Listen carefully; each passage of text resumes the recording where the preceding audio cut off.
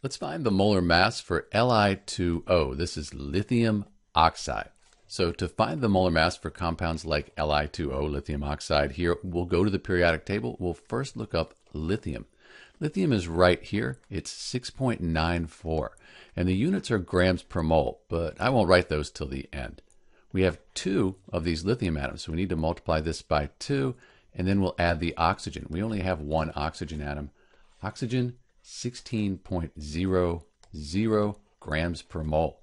When we add these two numbers together, we end up with 29.88, and the units are grams per mole. My periodic table rounds to 2 decimal places.